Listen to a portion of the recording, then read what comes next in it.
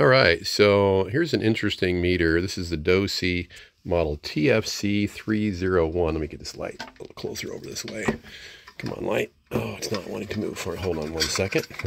Apologize. There we go. That's better. Now we can kind of get a better view of this thing. Anyway, it's the TFC-3001. And this has, as you can see, it receives, it shows your SWR, reflected power. Also, it has a watt meter, which is capable up to 1,000 watts, which, Lord have mercy, I hope you don't go there.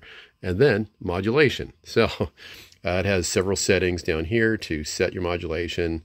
So it's set right now for SWR and modulation, and you click it over there to set.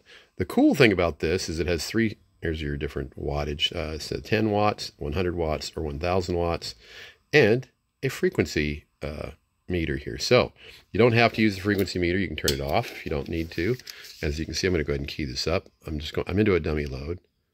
And so you can see the radio puts out about 5 watts, and you can see audio. Hello.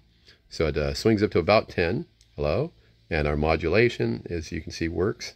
And my SWR is flat because I am going into a dummy load. So let's go ahead and turn this switch on now and just show you. So I have the radio on channel 40. So I'm going to go ahead and key this up. 27405. So I think it should be 27405.0. I'm not sure about that. Anyway, I'm holding the key down here. So once again, and as you talk, it's going to move because, hello, test. No, maybe it won't. Yeah, it does. There we go.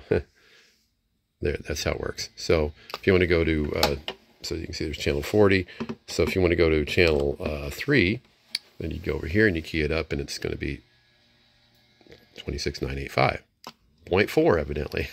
So anyway, it works, and I'm going to call this a working meter. It's required to have a DC power connection, a 12-volt DC power connection. That will not be included with this radio. I do not have one. I'm borrowing one to make this test.